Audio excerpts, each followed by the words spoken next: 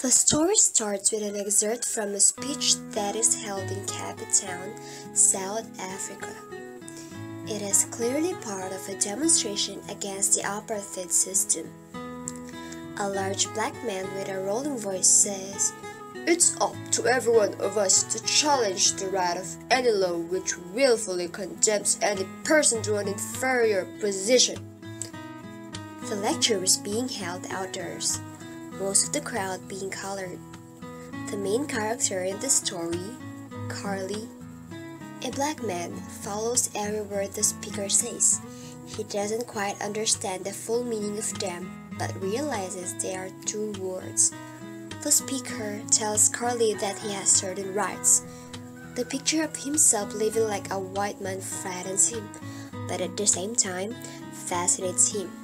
All he has ever been taught is that God made the white man white, the colored man brown, and the black man black, and that they must know their place.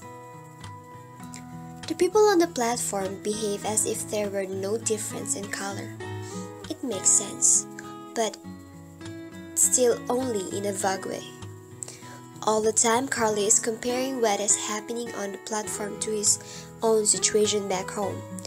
There, people in different color could never offer each other a cigarette as a white woman does to a black man up on the stage. The idea makes him laugh, getting him noticed by a couple of people. This shows that Carly is not completely comfortable or at ease with this all information.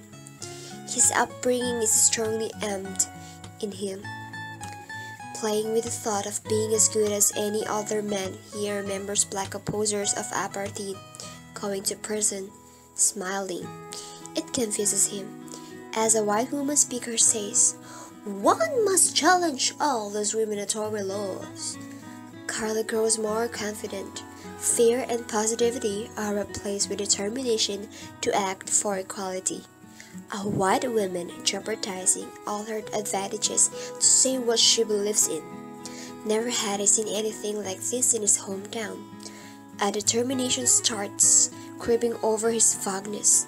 Now he wants to challenge. Whatever the consequences, he wants to be in the newspaper smiling. This is a turning point in his life. After the meeting, on the way to the station, Carly is on the receiving end of the nasty racialist comment from an approaching car. Carly stared dazed, momentarily too stunned to speak.